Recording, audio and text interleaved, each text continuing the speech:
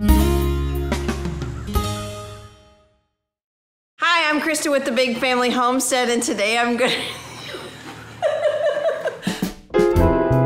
Today we have to build a bigger feeder for our meat birds. Okay, I'm gonna tell you why these feeders are terrible for chick feed. Because it holds it up in the top and doesn't allow it to drop. Yep, the moisture. These are terrible. It works, okay, time out. It does work great for crumbles, but the chick feed that we have is powdered and it holds it up in these things, and I'm not going to spend double the amount of money for crumbles as I do for powder.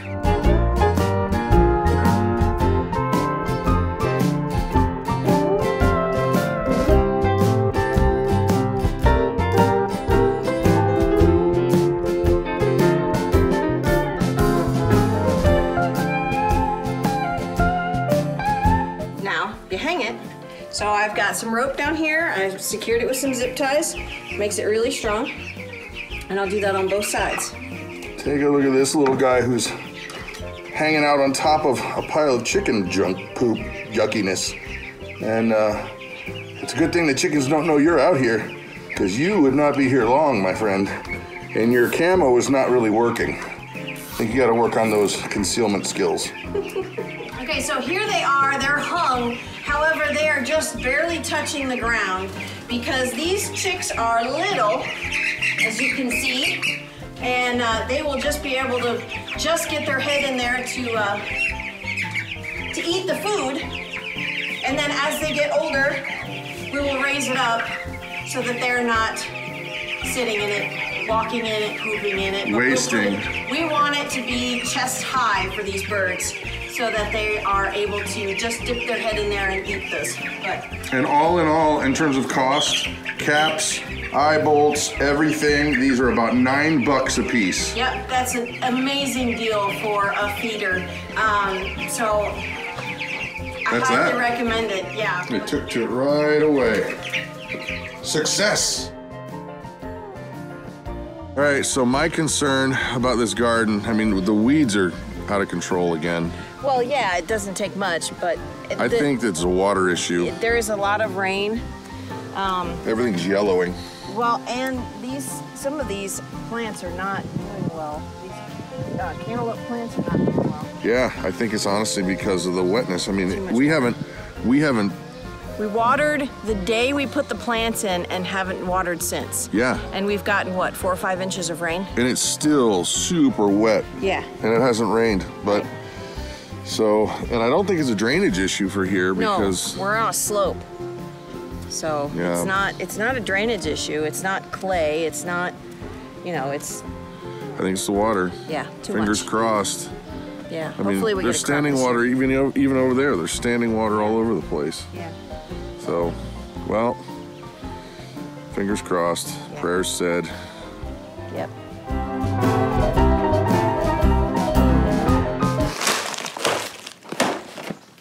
It's cheese cracker shoot-off time, and it's on. We here at the Big Family Homestead feel it's a legal obligation living in the state of Wisconsin to give you, the viewer, full and truthful disclosure on what are the best cheese crackers you can buy from Aldi, because if you buy cheese crackers elsewhere, you're probably gonna pay more. So, cheese cracker shootout time. Yeah, let the silliness begin. You're up, close your eyes, close them. Reach out with the force. Your right hand, straight ahead of you. Go ahead, grab a few of that. Whatever the heck that is. Grab a few of them. Now you're just, don't open your eyes. Okay, now reach into the middle pile. I wonder what those could possibly be. Straight ahead, you're doing good. And now taste those. Let the flavors swirl around your palate like a dainty dove in flight. Now reach to the far corner. Come on, you can do it. There you go. Straight ahead, little fellow. You're doing great. Now, not that you could ever tell what those are by the shapes that are distinctively distinct. Which one's the best? That one? Boom! Savoritz cheese baked cracker Cheez-It copy thingy.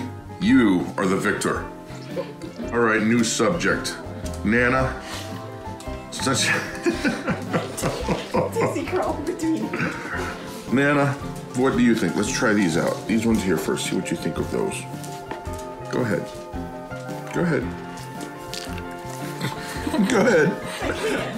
Daddy, this is a cruel injustice you are committing upon me. Go ahead. Nana. Got one. You've got more choices. I'll hold them and you snatch them. Nana, I'll hold them and you, where'd you go? Hey, let's see. These are the Cheez-It ones. She's picking it up. Oh, she's got slime all over. Yeah, I know. All right. It's okay. So you got 2 left. They're yours. Why do I feel like I'm kind of teaching her a very bad thing right now? Really are. Nana, you got 1 left, and then I need to know your opinion. We'll put them over there. He's gonna do it before you do. No, Ruthie, please don't eat those. Give those to Nana.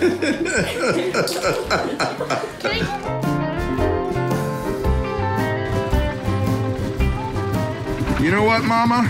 What? I think that Brad is going to be in his happy place real soon. Because look at all this luscious grass.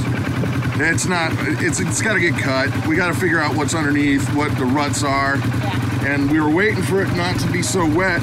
There are a few spots that are wet. A few spots, but not a lot. Most of the field is really dry. But can I ask, can I cut too? We'll talk about that later. Oh, come on.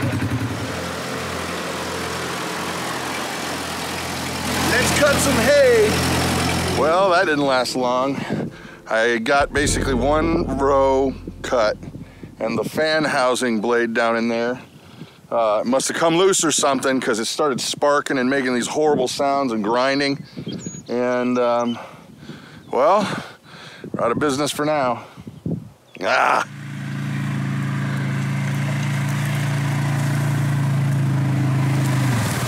All right. Little toe there, little fella. Yeah, but that thing ain't gonna do it. We're gonna have to get the M down here. Yeah. All right. Well, let's go get it. Part of the problem is, since that engine is jacked up, I'm gonna try to turn it on one more time, and hopefully we'll just get lucky, and I'll be able to at least raise the PTO up, because this brush hog here, it's gonna drag the ground the whole way. So I'd like to get the brush hog either up or off. So here's nothing doing, whatever. Okay.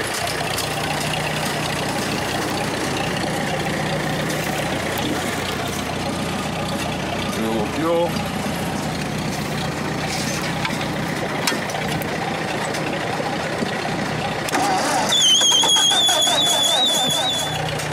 Yeah, that'll work.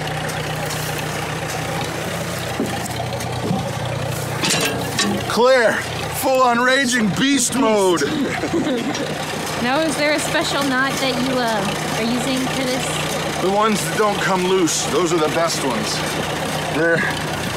This is technically what you call a rock star knot, because it's the only one that this rock star knows. It's the only one that doesn't come loose. Yeah.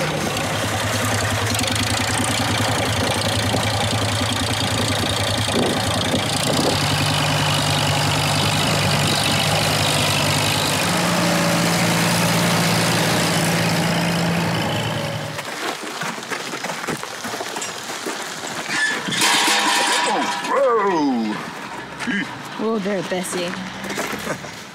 Catching my breath.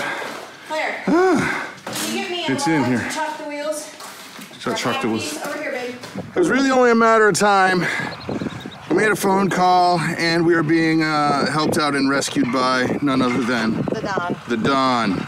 Behold, the Don cometh. The Don man cometh. Look at our air traffic controller here. He's just shaking his head at me. What is going on, he's saying? I don't know. What did I get myself into?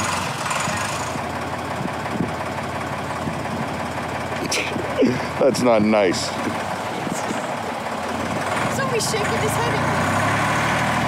I don't get it. Did I do something wrong? Yeah. Just directing him in the right way. You were dishing out sass. Giving sass? Nah. It's the one with an R on it, Don. And Don saves the day again. Once again, Don is the day saver.